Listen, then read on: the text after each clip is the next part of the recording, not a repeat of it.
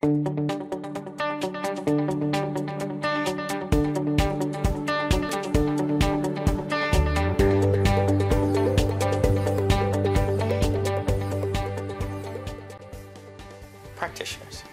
As we all know, being an effective contact lens fitter requires more than just understanding materials and solutions. We've all been trained to respect these medical devices, and we all know that a thorough ocular health evaluation is equally as important.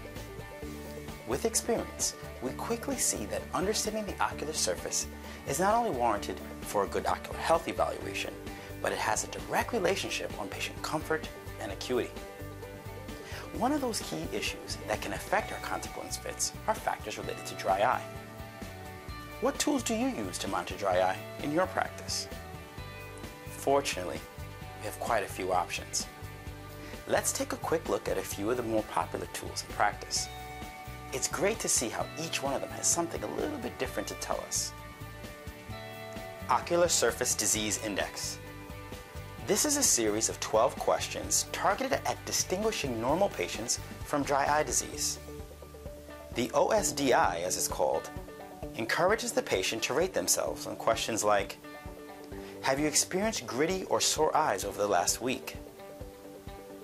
Have they been limited in visual tasks like watching TV or reading? The scores are then tabulated according to the instructions outlined on the form.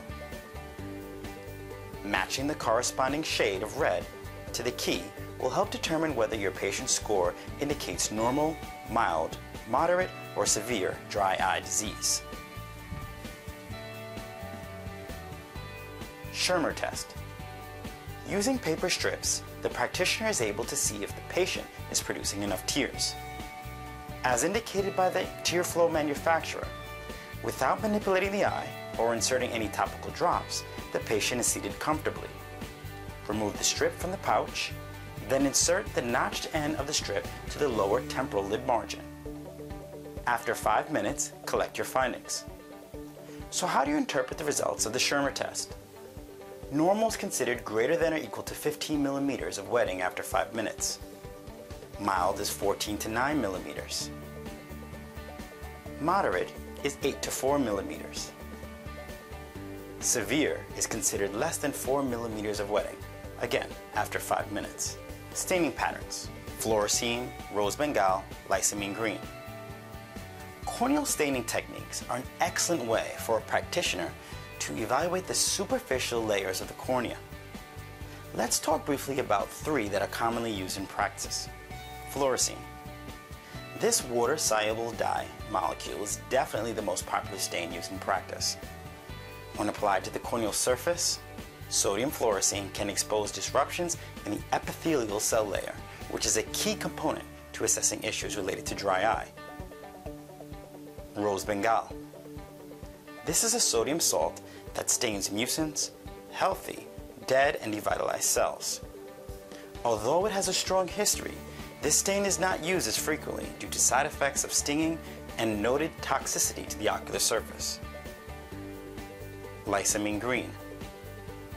This is an organic dye that stains dead and degenerate cells, but does not stain healthy epithelial cells. Lysamine is best at revealing bulbar conjunctival staining. This stain has no reports of toxicity and shows very little issues associated with comfort. Tear meniscus height. The tear meniscus height, or tear prism, is yet another test that tells the overall tear volume of the eye. Before using any drops, a careful slit lamp evaluation should reveal an inferior tear meniscus, slightly larger than the superior section. A normal tear meniscus height is between 0.2 millimeters and 0.4 millimeters for all age groups. A value of less than 1 millimeter suggests a tear insufficiency. Tear breakup. To perform this test, the practitioner instills fluorescein. While in the slit lamp, we count the seconds it takes for dry spots to appear after a blink. Normal is greater than 10 seconds. Average, 5 to 10 seconds, and low would be anything below 5 seconds. Tear lab. The tear lab was designed with the understanding that in order to correctly treat dry eye, we need to understand the components of the tears. The TearLab system does this by measuring the osmolarity of the tears. It is accepted by many practitioners that elevated osmolarity can cause less regulation of the tear film. So what does this mean? Increased osmolarity equals more damage to the ocular surface and more inflammation. The test provides a numeric result that allows the practitioner to better assess the tear film by understanding patient tear osmolarity. This is truly a powerful list of tools that can assist us in determining the etiology of dry eye. Etiology, that's the key, isn't it? If we know where the dryness is coming from, we know how to treat it. For example, let's say the patient has a quick T-butt, but they did a good job on the Schirmer's test. What does this tell us about the etiology?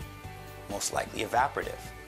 We may consider addressing things like blepharitis or MGD with things like lid hygiene, orals, or supplements. Okay, here's another. Let's say a patient has a poor OSDI and Schirmer's, but a good tear lab. In this instance, there's not enough tears. We have to start thinking about things like punctal plugs and orostasis. When we start to dive in, we quickly find it's not just one test, but yet using multiple tests side by side is where we're going to get this information. So which one of the tools mentioned do you use in your practice? Did we miss any here? Let us know in the comment section below. Happy prescribing.